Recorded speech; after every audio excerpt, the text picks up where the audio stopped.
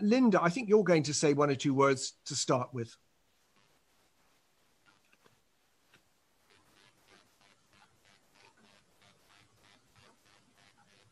Can you hear me? No? Yes. Yep. Oh, right. Thank you.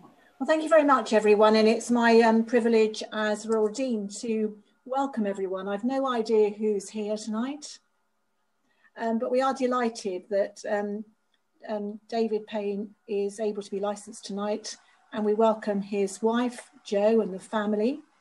Also his friend, Peter Hooper, from his previous deanery, and lots of people from his previous parish and his parish he served at in our diocese. And so we also want to welcome those from the benefice and the wider community.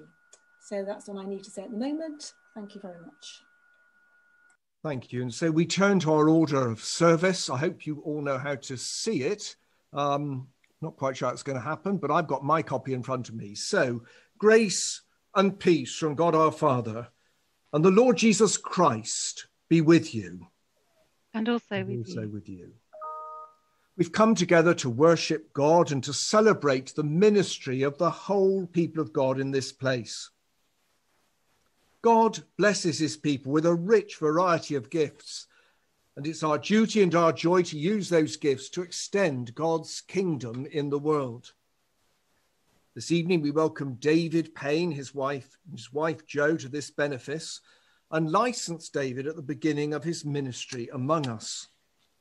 Together we dedicate ourselves to the service of God in this community and listen afresh to God's call to each one of us to go deeper into God, make new disciples and transform the community.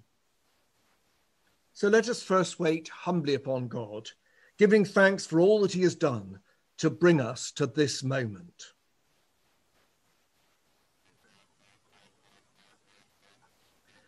Mindful of God's blessings, let us now ask forgiveness for those times we've neglected God's call or failed in our service of one another and our communities.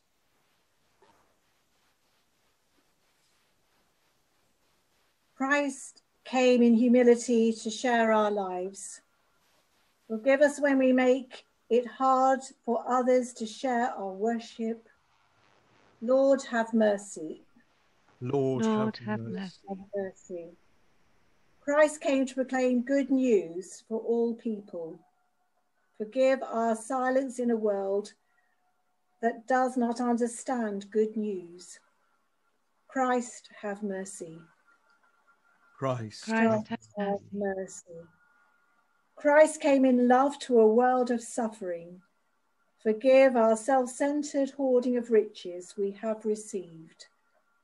Lord, have mercy. Lord, have mercy. And so may God, who loved the world so much that he gave his Son to be our Saviour, forgive you your sins and make you holy to serve him in the world through Jesus Christ our Lord. Amen. Amen. Heavenly Father, we gather in your name with thankfulness and praise for the continuing ministry of your church in these parishes, for all who've been raised up in times past to serve you here, and for your servant David, called by you to this present task.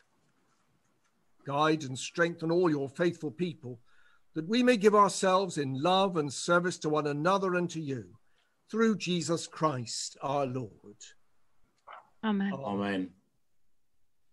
I now invite the Archdeacon to, well, he can't literally bring forward, but metaphorically bring forward your new priest in charge for presentation. Right, Reverend Father in God, I present to you David Payne, who, after prayerful consideration and due consultation, has been chosen to serve as priest in charge in this benefice. I present him to be licensed. Thank you. Right, Reverend Father in God, I, Peter Hooper, who have shared David's ministry in the Framland Deanery, warmly commend him to you and to the people of this benefice. I thank you for your presentation and your commendation. David, I greet you and your family and welcome you in the name of our Lord Jesus Christ to this deanery. You've been chosen as priest in charge, designate of Silsoe, Flitton and Pollux Hill. Do you believe that God has truly called you to this ministry? I believe that God has called me, and with his help, I will serve faithfully in this ministry. People of God, is it your will that David should serve with you in this benefice? It is. It is. Will you support and uphold him in this ministry? With the help of God, we will. In the name of our Lord Jesus Christ, I shall now license David Payne, clerk in Holy Orders, as priest in charge of this benefice.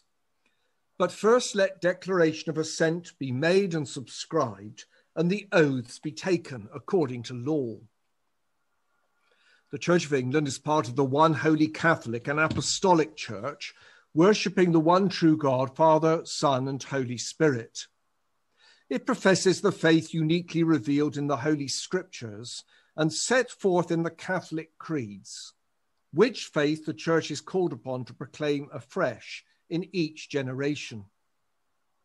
Led by the Holy Spirit, it has borne witness to Christian truth in its historic formularies, the 39 Articles of Religion, the Book of Common Prayer, and the ordering of bishops, priests, and deacons. In the declaration you are about to make, will you affirm your loyalty to this inheritance of faith as your inspiration and guidance under God in bringing the grace and truth of Christ to this generation and making him known to those in your care? I, David Payne, do so affirm, and accordingly declare my belief in the faith which is revealed in the Holy Scriptures and set forth in the Catholic creeds, and to which the historic formularies of the Church of England bear witness. And in public prayer and administration of the sacraments, I will use only the forms of service which are authorised or allowed by canon.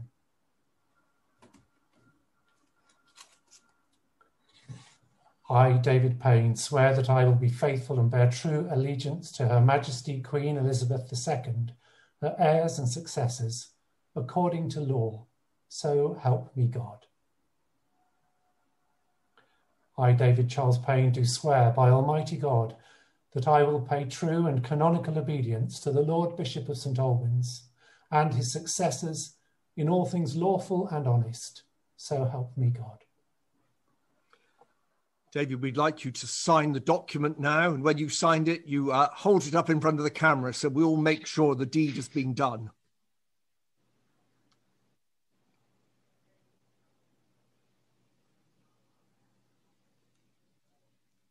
We've all seen it. Thank you. Thank you very much. The Lord be with you. And also with you. Almighty and everlasting God, we thank you that through your Son you called us into the fellowship of your universal church. Hear our prayer, which we offer for all your faithful people, that each in their vocation and ministry may be an instrument of love. And give to your servant David now to be licensed the needful gifts of grace through our Lord and Saviour Jesus Christ, who is alive and reigns with you in the Holy Spirit, one God, now and forever. Amen. Amen. Amen. So we now have our reading from Matthew 5. Readings taken from Matthew 5, verse 13 to 20. You are the salt of the earth, but what good is salt if it has lost its flavour? Can you make it salty again? It will be thrown out and trampled underfoot as worthless. You are the light of the world, like a city on a hilltop that cannot be hidden. No one lights a lamp and then puts it under a basket. Instead, a lamp is placed on a stand where it gives light to everyone in the house. In the same way, let your good deeds shine out for all to see, so that everyone will praise your heavenly Father. Don't misunderstand why I have come. I did not come to abolish the laws of Moses or the writings of the prophets. No, I came to accomplish their purpose. I tell you the truth, until heaven and earth disappear, not even the smallest detail of God's law will disappear until its purpose is achieved. So, if you ignore the least commandment and teach others to do the same, you'll be called the least in the kingdom of heaven. But anyone who obeys God's laws and teaches them will be called great in the kingdom of heaven. But I warn you, unless your righteousness is better than the righteousness of the teachers of religious law and the Pharisees, you will never enter the kingdom of heaven. This is the word of the Lord. Thanks be Thanks to be God. to God. Sarah, thanks for reading that lesson, which is the one that's set in the lectionary for this evening, and I want to speak on in just a moment. But let's pray first of all. Gracious God, take these written words of Scripture and by your Holy Spirit, turn them into living words to grasp our hearts, to blow apart our minds, and to lead us in your service, for we ask it in the name and for the sake of Jesus Christ our Lord. Amen. Amen. Well, we've already had some welcomes, but it is lovely with 85 people on our call. Of course, people from Framland Deanery, from Sandon and the Mundhams and Sacombe and Silsoe and Pollexhill and Flitton and all stops to Crewe, I think. It's lovely to see you all coming from so many different backgrounds.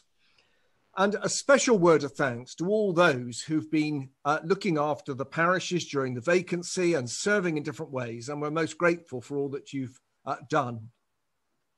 Let me just say a few words about David to you. He trained for the ministry at St. John's College in Nottingham, served his curacy at Horncastle in the Diocese of Lincoln, and then moved on to be Vicar of Metheringham and then hospital chaplain at the Sherwood Forest NHS Trust. He then made one of the wisest moves of his life when he came to the Diocese of St. Albans in 2006 and served until 2014 as rector of Standon with the Mundhams and Sacombe. He then had a bit of an aberration. No, I shouldn't say that, but he went off to the Diocese of Oxford and Leicester, but now we welcome him back again. And David and Joe, that's the second best decision you've made as well. David's gained a wide range of experience as a minister and priest of the gospel. He's interested in all sorts of things, sport, especially football, films, music, family history research, and of course, a special welcome to David's wife, Jo, and their grown-up, we shouldn't call them children, but Simon and Ben. It's lovely. I think at least one of them is probably with us tonight. So welcome to you too. In the church in which I was brought up, the vicar always used to end his sermons by turning to face east and quote one of the verses from that passage we've just heard read to us a moment ago from Matthew 5. He would say, "Let your light so shine before men that they may see your good works and glorify your Father which is in heaven." In fact, so familiar were the words that on one occasion when he was preaching, in one sentence, he said, "Let your," and suddenly the whole congregation stood up thinking the sermon was over, quietly thanking God it had been so short, only for him to have to ask them to all sit down so he could finish it off. Well, those words are part of my childhood. They're terribly familiar. Let your light so shine before men. But it's easy because of the sheer familiarity to forget just how extraordinary those words are, various words in that gospel tonight. You, he says, you are the light of the world. You, the people of Silsoe, Pollexhill, Flitton, Sandon, the Mundhams, Framland Deanery, you, he says, are the light of the world. It's an outrageous thought when you pause for a moment and reflect on it. Indeed, it may not feel like that as we look at ourselves, sometimes few in number, sometimes we're a bit weary in the Lord's service, but that's how Jesus Christ sees us. Even if we think the lamp is burning rather dimly, Jesus says, you, my friends, are the light of the world. Of course, the background to this are some other words in the gospel where Jesus says nearly the same, but it's rather different, where he makes the audacious claim for himself. one of the I am sayings in the Gospel of John. I am the light of the world. I guess many of us find that rather easier to imagine than when he says that we're the light of the world. After all, we see as we read the Gospels that there was something immensely attractive and compelling about Jesus. He was someone who didn't just go along with the status quo, but had time for all people, especially those on the edges of society. In an age where children were a mere possession, he gave them dignity and sat them on his knee and listened to them. This was a man who wasn't impressed by outward signs of piety, but could look right into the hearts of the people that he could see, and he came with such penetrating understanding. This is the one who, instead of living in fear, opened himself up to all those he encountered in the most extraordinary vulnerability. And this is the one who, despite the most extreme provocation, didn't retaliate, but instead responded in total, complete, utter self-giving love. We can believe that when he says, I'm the light of the world. And of course, that's why people flocked to him, some excited because his example was so compelling. But also when we read the Gospels, we find others were deeply fearful, realizing that if they came close to this light, they, in all their brokenness, would be shown up for who they were. But now, in this passage in the Sermon on the Mount in Matthew chapter 5, we see Jesus taking that very same phrase and turning it round. He looks round at the motley bunch of disciples who'd come from different backgrounds. They couldn't get on. They fell out with one another, all those things. And he says, from now on, you are the light of the world. It's through your lives, he says, that others are going to see my truth. It's through your generosity that others are going to glimpse the generosity of God. It's through your forgiveness that others will see that there's a way to be forgiven, that we don't have to be bound by our past, however we've messed things up in the past. And by gum, some of us have really messed up things in the past. Jesus said it's through the way that you treat others that they'll glimpse the way of the kingdom of God. When it's put that boldly, it can seem terrifying that God allows so much to rest on our shoulders. But that's both the privilege and the responsibility of being Christ's followers, bearing the light of Christ and passing it on. David, you're coming to 3 churches, and I know them a little bit. I've been to worship on a Sunday. I've met some of the people, and there's some lovely people in these congregations, people who are real lights of the world. And they're looking to you to support them and to help them as they're going to be lights in the communities and in the homes and the streets and the villages in which they live. To be lights that we hold up to lighten the path, to be a light to pass on to others. In fact, can you remember those scenes during the lead up to the Olympic Games when the torch, the flaming torch, is lit in Athens?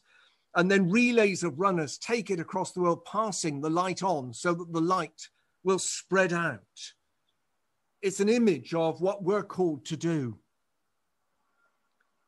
That, of course, was the distinctive thing about those early generations of Christians, which made such an impact on the early centuries and on the ancient world. People from different social backgrounds, different races, even different religions suddenly began to glimpse something in Christ, and were told after the coming of the Holy Spirit, they start to share their lives, breaking bread in their homes, giving thanks to God, living out the Jesus way of life, being light to one another.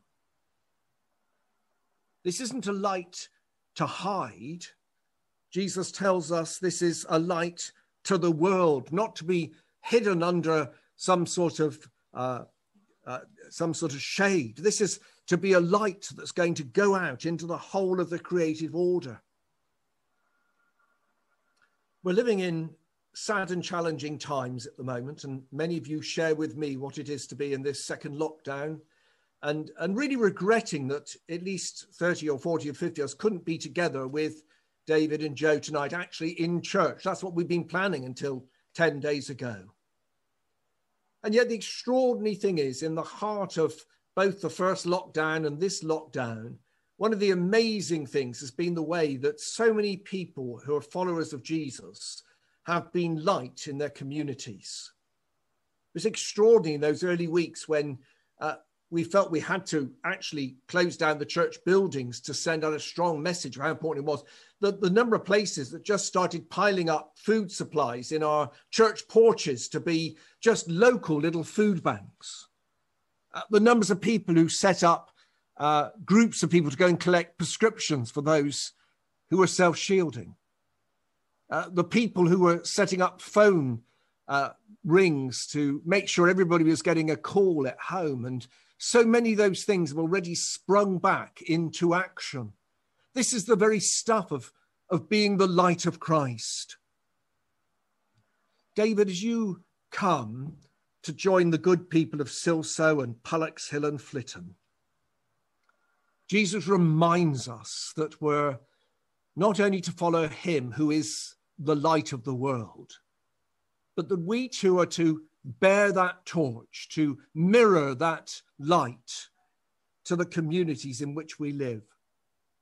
My prayer is that together and with confidence, you will know the gift of God's grace, that you'll not only be lights shining in the darkness, but you'll pass it on with joy to others. Jesus said, you, the Christians of Silsoe and Flitton and Pollux Hill, you are the light of the world. Amen.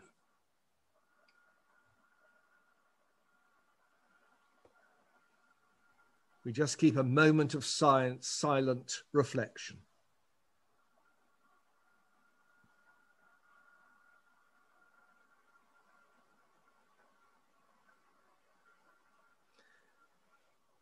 Now, sadly, we can't sing this great hymn, one of the most ancient hymns that we routinely sing, a wonderful invocation of God the Holy Spirit. But what we can do is we can say it together. I know I won't hear most of you, and it's probably best if we keep the mics off, but you say it along with me. Although if you want to, you can hum it along as well, and then pray the words in your mind. But we pray this as a lovely invocation to God the Holy Spirit. Come, Holy Ghost, our souls inspire, and lighten with celestial fire. Thou, the anointing Spirit art, who dost thy sevenfold gifts impart. Thy blessed unction from above is comfort, life, and fire of love.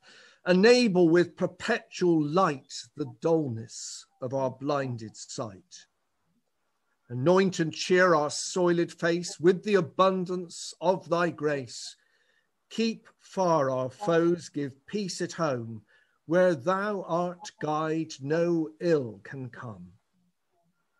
Teach us to know the Father, Son, and thee of both to be but one, that through the ages all along this may be our endless song. Praise to thy eternal merit, Father, Son, and Holy Spirit. Amen.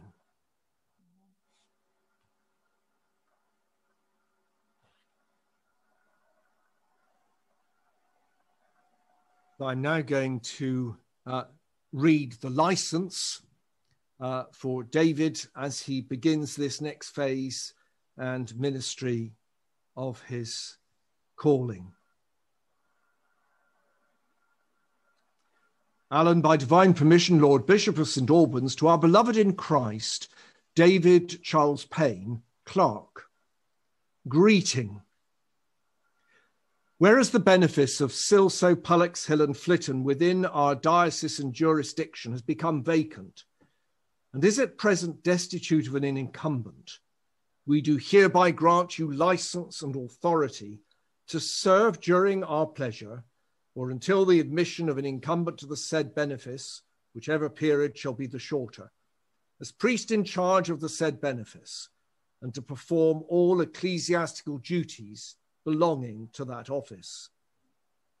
So we commend to you, Almighty God, humbly praying in the name of the Lord Jesus Christ, that his blessing may rest upon you and upon your work, in testimony of which we have hereunto set our hand and caused our episcopal seal to be affixed this 10th day of November, in the year of our Lord 2020, in the 12th year of our translation, and in the 19th year of our consecration. David, through the post, you're going to receive a share in the cure of souls, this license, which is both yours and mine, in the name of the Father, and of the Son, and of the Holy Spirit. Amen. Amen. And now a prayer for David and for all those who minister in these parishes. Almighty God, who for the salvation of the world gives his people many gifts and ministries, stir up in you the gifts of his grace, sustain you in your own ministry in this place. And the blessing of God Almighty, the Father, the Son, and the Holy Spirit be upon you and remain with you always. Amen. Amen.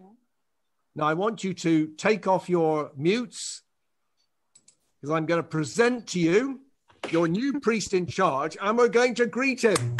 Hooray!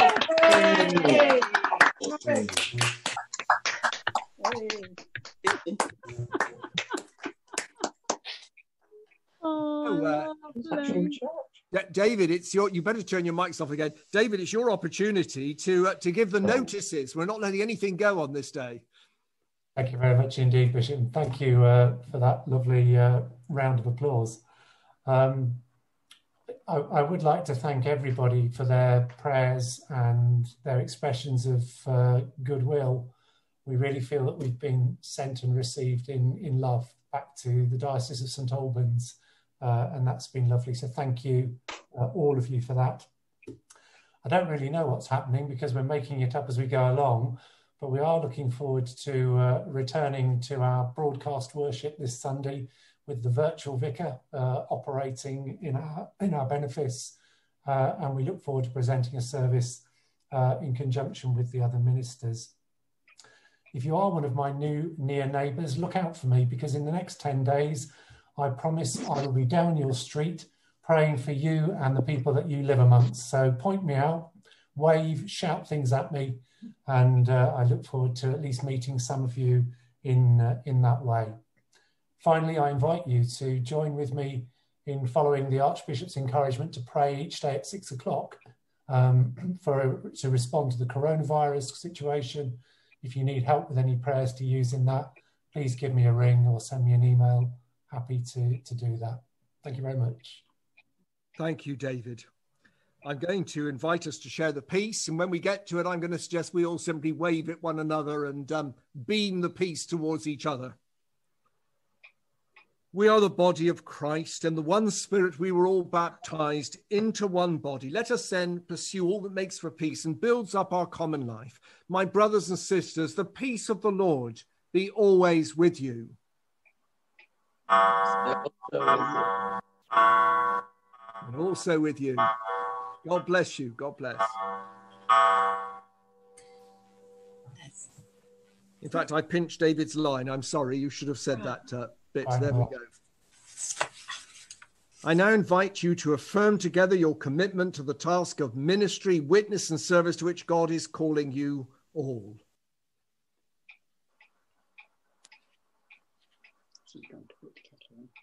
David, be amongst us as an evangelist who rejoices to bring new Christians to baptism and to share with them the living water, Jesus Christ himself. Will you share with me in the ministry of making new disciples to which we are called? Together, by God's grace, we will share the good news of Christ with the world and make new disciples. David, be among us as a teacher who studies the scriptures, proclaims the word, and teaches the faith. Will you share with me in the regular study and proclamation of God's word, that together we may bring the light of faith to those in darkness, kindle the fire of love upon the earth, and open the door of hope to the world. Together, by God's grace, we will go deeper into God and share the news of Christ with the world.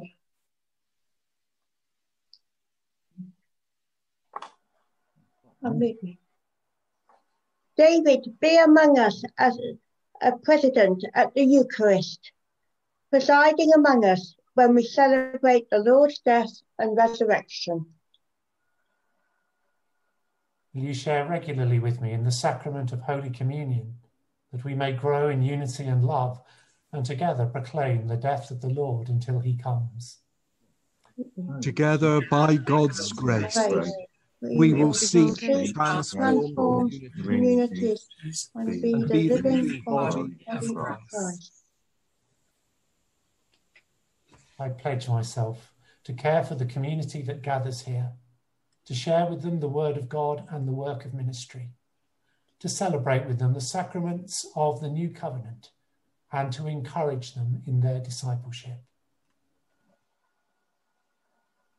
We pledge ourselves to pray and care for our community, to share with all the word of God and the work of ministry, to celebrate with all the sacraments of the new covenant, and to encourage all in their discipleship. Together we pledge to make this a place where Christian people are equipped for their life and witness in God's world. Amen. Amen. Let us pray. Generous God, we thank you for the gift of faith by which we are called to love and serve you and one another. We give thanks for the life of this benefice and for the witness of those who have worshipped before us in this place. We ask for your blessing on us now as we look to the future with hope. Lord, in your mercy, hear our prayer. Sustainer God, we pray for all those who have been given responsibility for the ordering of our parish life, and we give thanks to the ministry of our church wardens and PCC members. As we welcome David as our priest in charge, help us to grow together in love and trust, and guide us in using our gifts so that our community of faith may flourish and live life in all its fullness. Enable us, by the power of your Holy Spirit, to build on our heritage of faith in this place, so that we may grow in Christian wisdom and your love may reach many more people in this community. Lord, in your mercy, hear our prayer. Living God, we pray for the people we are called to serve, and we bring before you the needs of this church. We pray for the leaders of our community, that they may act with integrity and be given the spirit of wisdom and compassion, so that your kingdom may come in ways which enrich our common life. We ask for your blessing on our homes, on all those who live and work here. Lord, in your mercy, hear our prayer. Creator God, we pray for our places of learning, for our nurseries, schools and colleges, that our young people may learn to see you in the beauty of the world around them and discover your creative spirit in their work and their play. May those who learn and those who teach discover their true value and potential, and may we serve one another after Christ's example. Lord, in your mercy, hear our prayer. Tender God, as we step out afresh to live your love and serve Christ in the world, we ask that your guiding hand would hold us fast and lead us confidently through all that life has to offer. Bless us as we seek to make new disciples. Inspire us as we worship and ponder your word, so that we might go deeper into God. Encourage us so that our lives might transform the community. Living God, draw us deeper into your love. Jesus, our Lord, send us to care and serve. Holy Spirit, make us heralds of your good news. Stir us, strengthen us, teach and inspire us to live your love with generosity and joy, imagination and courage, for the sake of your world, and in the name of Jesus. Amen. Let us pray with confidence, as our Saviour has taught us.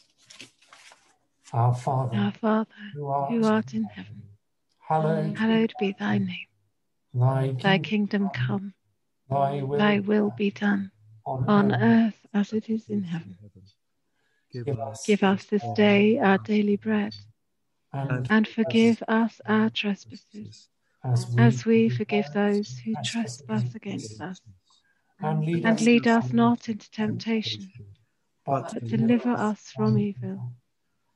For thine is the kingdom, the power, and the glory, forever and ever. Amen. And so we ask now God for his blessing. May God the Father draw you deeper into his love. God the Son empower you to serve the world. God the Holy Spirit strengthen you to proclaim the gospel. And the blessing of God Almighty, the Father, the Son, and the Holy Spirit be upon you and remain with you now and always. Amen. Amen. And then normally at this stage, having sung a hymn, we would have flung the doors of the church building open and we would have looked outwards and we would have prayed God's blessing upon all the people in our communities. And so unto God's gracious mercy and protection we commit you. The Lord bless you and keep you. The Lord make his face to shine upon you and be gracious unto you. The Lord lift up the light of his countenance upon you and give you peace, both now and evermore. Amen. Amen.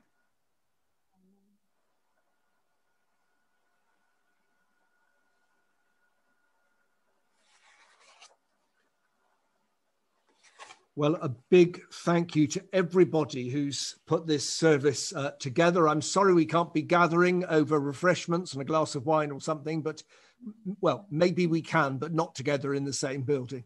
But thank you so much for coming to be part of this, and God bless you and thank you for all you're doing.